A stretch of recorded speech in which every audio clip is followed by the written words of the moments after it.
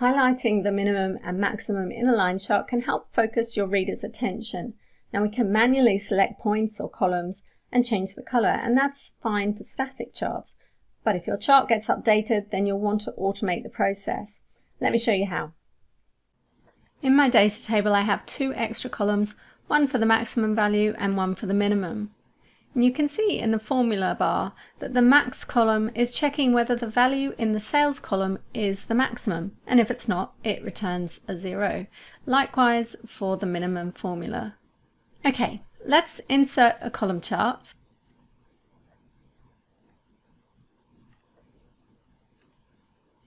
I'll make it a little bigger.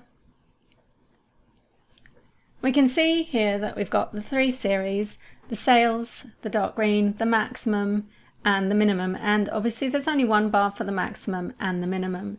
Now we want to overlap these columns so that the max and min columns sit on top of the sales ones. So I'm going to Control 1 to open the Format Data Series pane, and in Series Overlap I want 100%, and let's make the gap width 50 so that the columns are a bit wider. The next thing I want to do is color my columns.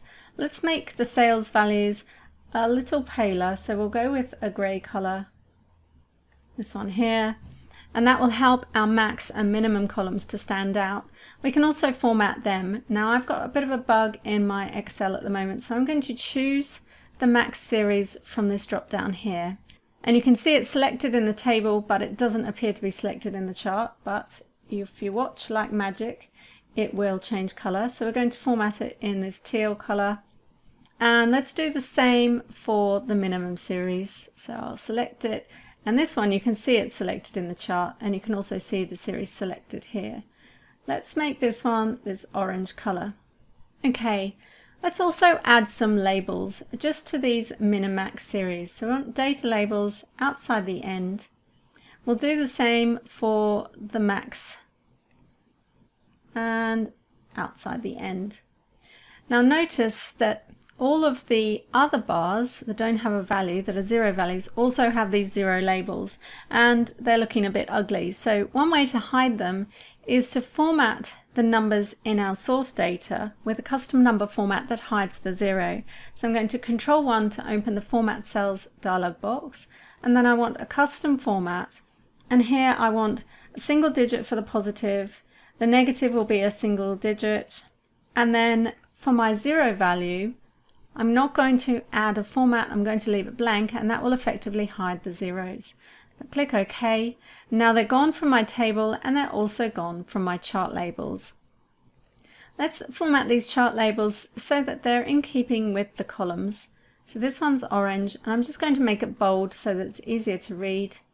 And this one will make the teal color and also bold. So all we're left to do is tidy up the chart a little. I'll delete the grid lines.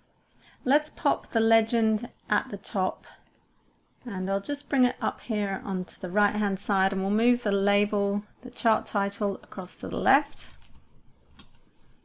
and that will give us a little bit more room for our chart information.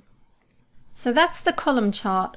Now if my data were to change, for example, if this value was now 100, you'll see the chart will automatically update and my highlighting for the max value has moved. Likewise, let's make this one 45 and my highlighting automatically updates. And if you were to add more data, the chart will automatically pick it up, and these formulas will be copied down because my data is formatted in an Excel table. So once you set everything up, it's low maintenance. Okay, let's take a look at the line chart option. Again, in my table I have two extra columns, one for the maximum and one for the minimum. However, this time, if the value on the current row isn't the maximum or the minimum, depending on the column, it will return the -NA error. And we return -NA errors because these don't get plotted in line charts, whereas a 0 value, like I used in the column chart previously, that would result in the line dipping down to the horizontal axis, and we don't want that. So let's go ahead and insert the chart. And for this I want the line chart with markers, and again I'll just make it a bit bigger. So we can see there's a small dot that's hard to distinguish for the max value and one for the minimum. Let's go ahead and format these lines. So I'm going to use the Format tab here, change the Shape Fill and Shape Outline for the sales values.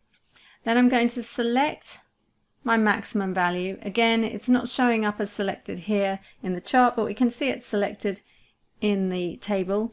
So I'm going to Control-1 to open the Format pane, and on the paint bucket here, for this series I don't want to show a line at all.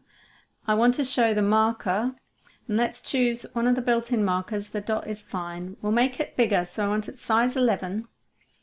And then I don't want any fill, but I want my border to be a solid line, and this is the maximum value, so I'm going to go with this teal color. And I'm just going to make the line a bit thicker so it's easier to see. So that's my maximum. We need to rinse and repeat for the minimum, so let's go ahead and select that series. So here I want, for my line, no line. The marker will be the built-in marker at size 11. We want no fill and a solid border in the orange color, and we'll thicken the line up so it's easier to see.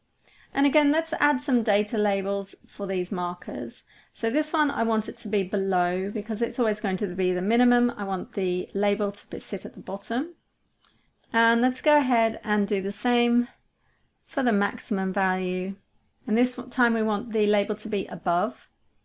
And let's also apply the formatting. Go with the teal color and bold, and this one needs to be orange and bold. So all we need to do now is tidy up the chart like we did before. We'll add the legend back to the top, and I'll just left click and drag it to the right hand side, and we'll move the chart title across to the left. This will give us more room for our chart.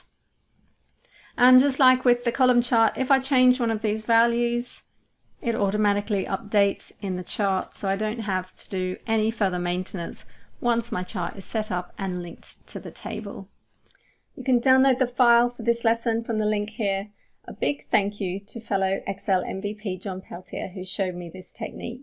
I hope you can make use of it. If you like this video, please give it the thumbs up and subscribe to my channel for more. And why not share it with your friends who might also find it useful. Thanks for watching.